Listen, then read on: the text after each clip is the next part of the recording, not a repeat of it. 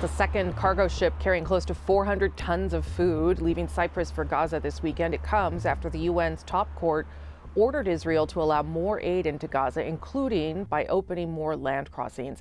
A recent UN-backed report warns that the risk of famine is imminent in the north and that it could spread to half of Gaza's population by July. David Miliband is the president and CEO of the International Rescue Committee. He's also a former UK Foreign Secretary. I spoke to him about the warnings of famine and the challenges of getting aid into Gaza. David Miliband, nice to see you again. Thanks very much for having me on. Want to talk about food insecurity in Gaza to start. Growing warnings of imminent famine. Your organization, the International Rescue Committee, has called it a profound failure of humanity. What are you being told about what is happening on the ground in Gaza right now? Well, we have an emergency medical team at one of the hospitals in Gaza, one of the few remaining hospitals, and we have local partners around Gaza working on the ground, especially with mobile health. But the threat of famine isn't just anecdote from us. The International Phase Classification System is a very technical, very technocratic, maybe even a conservative assessment process. And they've said that 1 million people in Gaza, 1 million out of 2.2 million, are at imminent risk of famine. That means they're at level 5, catastrophic levels of food insecurity. The other 1.2 million people are at level 4, which is emergency, and level 3, which is crisis. And crisis means you don't know where your next meal is coming from. So this food insecurity is really way too diplomatic a term. Yes, for sure. Starvation that some people are already suffering, and the threat for many, many more. And what this means for Gazans is that if the fighting doesn't get them, and there are still deaths every day from the fighting, if the fighting doesn't get them, the threat of public health disease, of communicable disease, and of malnutrition, stroke, starvation is very real indeed.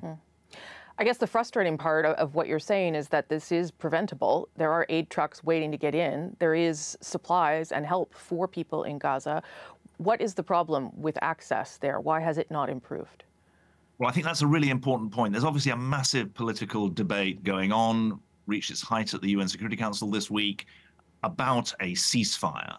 And we applaud that decision of the UN Security Council. We want it to be implemented.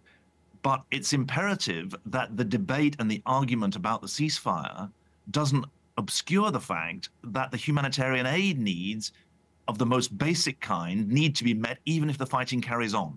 Right. And the basic problem is very simple. Aid trucks are backed up outside the Rafah crossing. There aren't enough crossings.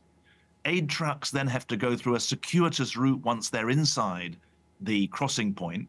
They have to drive 40 kilometers south from Rafah to Kerem Shalom to have their cargo inspected.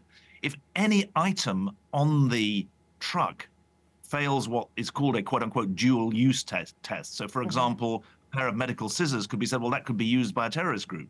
Then the whole of the truck gets turned back by the Israeli authorities. Even the trucks that get through, they face blockages in Gaza itself. The Israeli authorities said this week that they would not allow UN, WRA, the UNRWA trucks to go into the north of Gaza with food.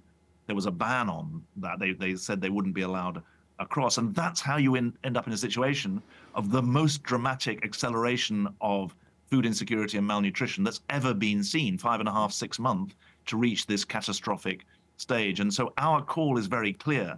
Yes, proceed with the implementation of the ceasefire resolution, but for goodness sake, get on with the opening up of more crossings, the streamlining of the bureaucracy, the drive to make sure that we're not reduced to fourth and fifth best options of dropping aid from the sky and having a scrum to then see who can get it on the beach. Yeah, well, I did want to ask you about the airdrops because those continue. They're obviously trying to build this port in the water, but the airdrops are problems of their own. There are people who drowned trying to get to some of that aid that was dropped by a plane. What is your view on that kind of solution? Obviously, it is not enough, but is it something that could help in the short term? Well, we're an international humanitarian aid organization that has experience of the use of airdrops. The places that they use are generally places where it's very hard to reach, where there aren't crossing points, places that are cut off. And even then, it's risky and expensive. In the Gaza case, airdrops are risky and expensive. They also are not a distribution mechanism, because if you listen to anyone who's tried to get a can of tuna from the beach where the aid drops, it is a scrum. It doesn't do any of the work to ensure that aid reaches the right people in the right way, according to vulnerability. So we think it is a fourth or fifth best option. If there is to be a medium-term solution of a maritime bridge, a maritime pontoon that can allow more aid to come in, that will take 30 to 60 days to be built, and even that doesn't address the distribution point. What we do know is that the UN authorities and the local NGOs do have mechanisms to reach people. We're doing that ourselves with our own local partners. And there is actually a much, much simpler, cheaper, less risky solution, which is to open up the crossings, streamline the bureaucracy, get the aid trucks going. Just listen to this, Rosemary. In February, there was half as much aid reaching Gaza as in January. I'm not comparing it to the pre-October the 7th situation. The amount of aid going in February was half that in January. That's what needs to be turned around. Let me end on this. Obviously, you and I have talked about crises, lots of different crises. You referenced the speed at which this has unfolded. How would you compare it to other situations in terms of the desperation and the deteriorating situation? Well, there's an article in the Haaretz Israeli newspaper this week that says death is everywhere. That's the headline of the article in Haaretz. And I'm afraid that's the report, the excruciating reports that we get from our surgical teams in hospitals, from our local partners. Gaza is obviously not the largest population in the world. It's 2 million people. The #1 country on our emergency watch list of humanitarian aid is Sudan, which has 25 million people in humanitarian need, but they are the most densely populated population. They're also a population that suffers the greatest strangulation when it comes to the provision of aid. And then a final point, in many other places, Sudan being an example, people can get out. I was in South Sudan last month, and 500,000 refugees have fled from Sudan to South Sudan. For people in Gaza, they can't get out either. So aid can't get in and they can't get out. That is a recipe for the kind of disaster that we've got at the moment. David Miliband, thank you for making the time. I appreciate it. Thank you very much.